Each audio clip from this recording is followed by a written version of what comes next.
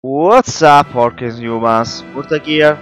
So guys, if you're wondering why I am here in Black Ops Deeps with these Dark Iron Dwarfs, well guys, we now know how the scenario to acquire this Alt race will play.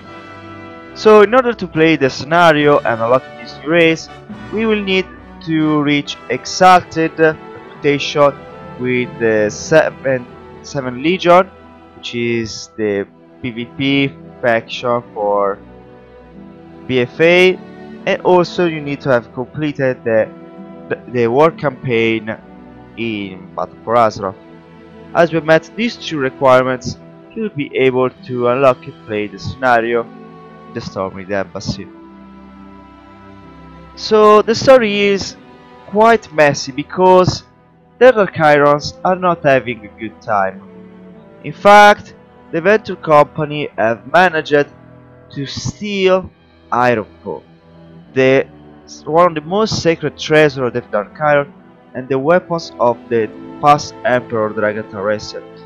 And this is also a cool vanilla reference because this hammer was really hunted by players back in vanilla because it was one of the best weapons in the game, even good as anti-rush weapons, and the fact that it came from a normal dungeon, it makes it really hunted by fury warriors and rogues.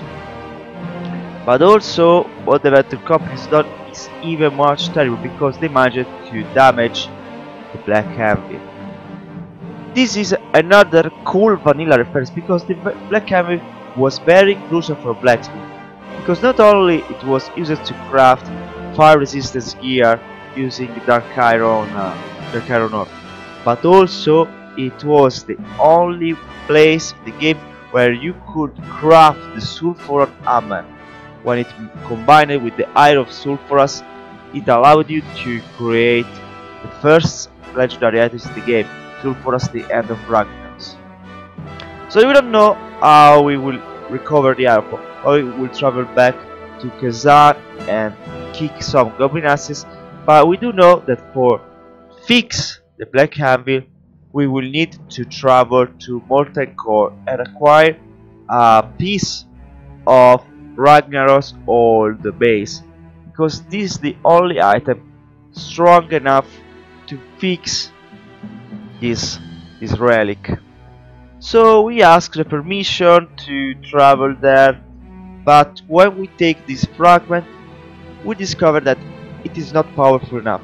We need to empower it, and the only place where we could do that is none other than the Firelands. So we ask again permission to Lord Smolderon, the current leader of the Firelands, but something fishy is going on there. In fact, a cult of Dark Irons that do not accept Moira because she's a Bronzebeard as their current queen, and they want to overthrow Lord Smolderon and put back Ragnarok in place in order to have the old leader again.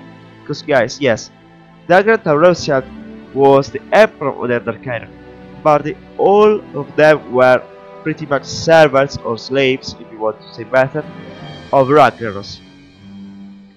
So we will deal up with these cults of Dark Iron. We will power up back our Molten Core fragments, we will fix the Black Anvil, and after doing so, you have now managed to unite all these small factions of Dark Irons into one, and now they are ready to fight for the Alliance in the further conflicts in the land of Kultiras and Zandalar. A really cool story, a bit less empathic, a bit less extraordinary than the Magar ones, but I have to say that it was really cool and with a lot of nice reference to vanilla, which I was hoping, because these Dark Iron were pretty much a focused race back in that times. So guys, thank you very much for watching, and I hope to see you soon in the next video. See ya!